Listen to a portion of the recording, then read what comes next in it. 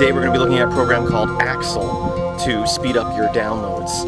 Now, when you're downloading from a server such as this one here to your computer down here, now even though you have a certain amount of bandwidth allowed by your internet service provider, and the server has probably more bandwidth than you do, the server may say, oh, for each person downloading, we're only going to give them so much bandwidth to download this file.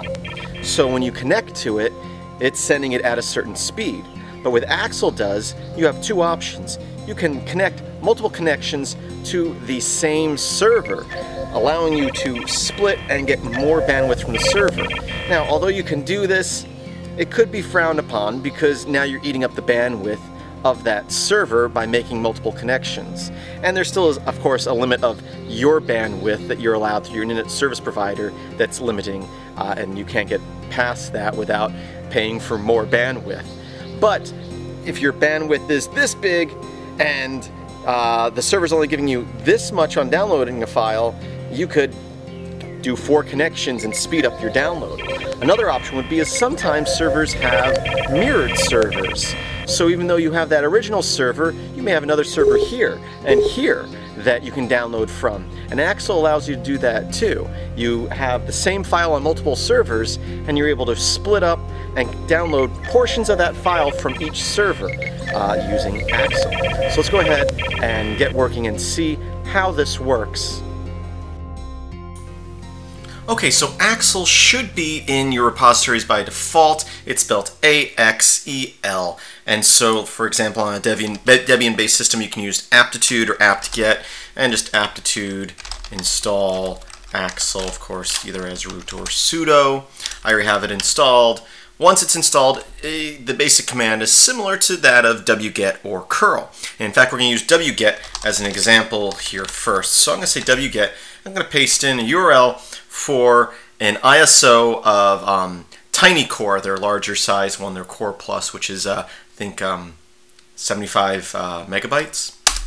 So I'm going to enter here. And this is definitely a site they must really throttle back users because even though the distro is real small, it tends to take a long time for it to download.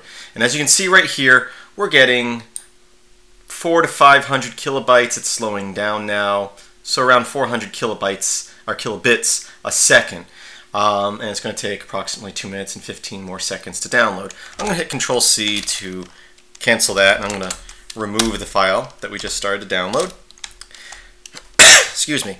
Now, I'm going to use Axel, and I'm going to say -N10. This says make 10 connections to this server. That might be overkill. Depends on the server, but 10 is the number I tend to throw out there. I'm going to paste in the same exact URL. So Axel is going to download just like wget did, only it's going to make 10 connections, basically pretending to be 10 different computers downloading. So I'm going to do that, and as you can see already, we went from 400 kilobits a second, we're up at 1700 kilobits a second. Definitely, just right off the bat, we're getting 5-6 times the speed by doing that. Now that you do want to be careful though, as I said, I tend to use the number 10. I've tried 20 before with different servers, and some servers will see one IP making that many connections and block you for a while. Plus, it's just kind of rude to do too many connections to a server at once, especially something like TinyCore. I'm assuming since they throttle back so much, it's probably budget restraints. They probably only can afford so much bandwidth. It's an open source project, not the biggest project, probably doesn't have a lot of backing.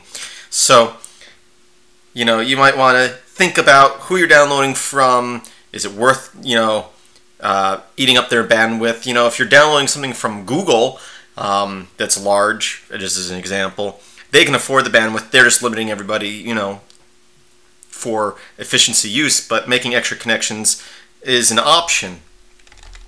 Another option would be you could put multiple URLs to different mirrors. So a lot of Linux distributions, you go to their website and they have all these different mirrors. Well, if it's the same file, you just do, you know, I'll make something up here just as an example, something a little shorter here. I'll just call it linux.com/core.iso. and maybe they have another mirror that is like Linux net.core.iso, and another one that maybe it's like .uk or something like that. So it's the same file on different servers in different places. You could hit enter. I just made this up, so it's going to give me an error not found. But it will actually make 3 different connections, one to each of those servers to download. So you're getting the benefit of multiple connections, but you're not hogging down on each server. So that is another option. It's kind of like, maybe you can kind of look at it like torrenting, but from actual servers rather than other people downloading the file, to where you're getting bits of the file from each. Now, also another thing, Axel automatically will start continuing